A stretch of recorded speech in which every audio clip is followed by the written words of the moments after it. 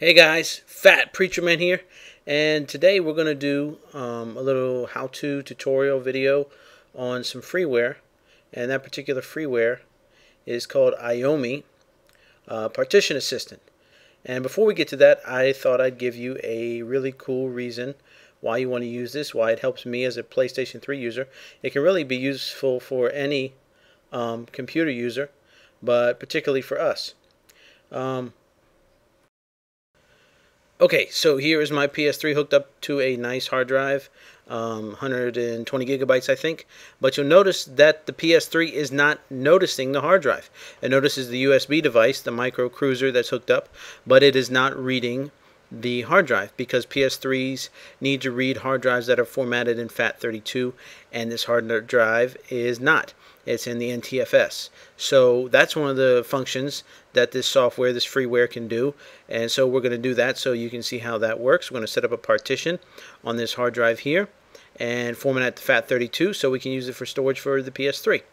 So I'm going to disconnect this, and then after we do that all, we'll hook it back up and we'll be able to see it. So let's get started. Okay, so if you've clicked on the link below, that'll take you to this page. And here it is, the AOMEI Partition Assistant Home, the freeware. They do have more advanced things that you can buy and upgrades, but we're going to do the freeware today. And so you click on there and get started, which leads you to here. And then you click on download the AOMEI PA Home. And then again, download Center, Home and Pro on the left right there. Then download the freeware on the left again.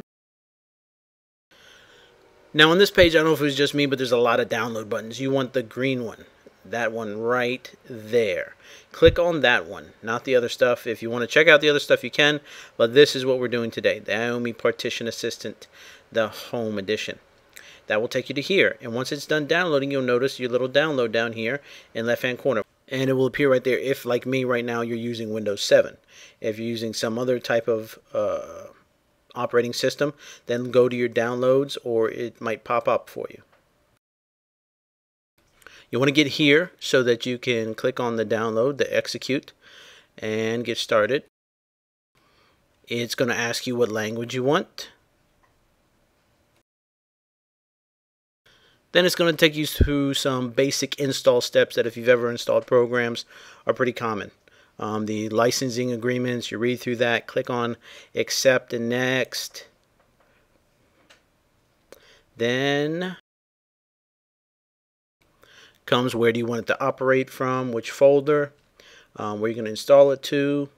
You want to, if you're ready, click next for continue. It's going to ask if you want a desktop icon and a quick launch. I just clicked on desktop. It's going to show your choices, what you want to do. From there, you're going to click on install. It's going to do the install. It doesn't take very long. It's actually pretty quick. And then it's going to say, do you want to start? Do you want to also view the tutorials? You finish, and then once it starts up, it's going to look like this. From this page, we can see some basic functions that it has. They're all pretty useful. And depending upon what you're doing, this may serve many different functions for you. Let's take a look at the icon for the desktop real quick, though. And it's going to be right there. Pretty simple. AOMEI. And then whenever you plug in the hard drive, like I just did, whenever you did, if the system, if it's up and running already and it wasn't, plug in the hard drive, it's going to tell you, hey, you're just changing something. Do you want to reload the properties? Because whenever you turn it on, it's going to read the internal hard drives. If the external one's not plugged in, it's not going to read it. So for what we're going to do today, we're going to click yes, and then we're going to actually click on the hard drive we want to modify, which is the new volume down there at the bottom. And when you do that, you might notice the choices on the left change. And we're going to click Create a Partition. Then it's going to give you some options. The size, this is what it suggested at first, but I want to change some of those parameters. So I'm going to change the amount of the size, under 30. Going to change it to FAT32. Going to name it PS3. And then if you look, once you're done, once you've set that up, it's going to give you this little button up here. It's going to highlight now because it's applicable. It's apply. You click that, It's going to tell you what it's going to do, and you click proceed. It says it should take 5 minutes. There's no way this thing took 5 minutes. It was super, super quick, nice and easy. Zipped right through it, and bam, it was done. All operations were successful. Then go back out, and you see here it is now. There's the PS3 29 FAT32 that I set up on this hard drive. Now let's take it back over to my PS3 and plug her in. So here I am, plugging in my little hard drive next to the USB again.